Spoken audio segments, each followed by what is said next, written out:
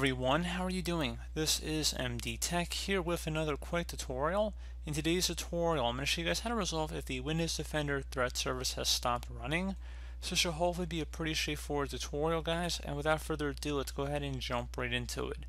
So first thing I would suggest would be to open up the Start menu, type in regedit, so R-E-G-E-D-I-T. Best result should come back a Registry editor. You want to right click on that and select Run as Administrator. If you receive a user account control prompt, you want to go ahead and select yes. Now I'm going to have a registry path in the description of my video. I want you guys to copy it and then go up to the top address bar of the registry editor here, delete whatever is here, and then we're going to paste in what I have in the description of my video here. So you can see this path here, starts with computer, ends with Windows Defender. Hit enter on your keyboard. If you see something that says disable anti-spyware, you want to right click on it and select delete. Select yes, and then you would restart your computer, and then hopefully that would have been able to resolve the problem.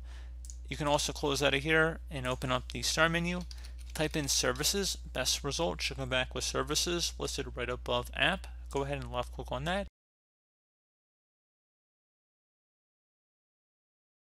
This is after you've already restarted your computer, so restart your computer. Hopefully it should work at that point and everything should be good and back up and running.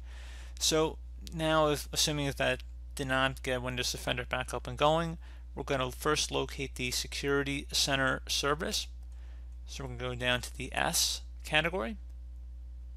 And right here, you want to go double click on that. Make sure service status is running. If it is stopped, you want to select the Start option and startup type, make sure it's set to automatic. And then you would select Apply and OK to save that. And then the second service you would look for is the Windows Defender Advanced Threat Protection. It may also alternatively be referred to as the Windows Defender Antivirus Service.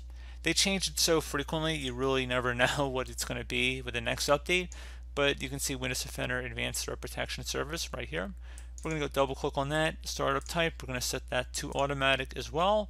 We're going to start that service and then you're going to select Apply and OK.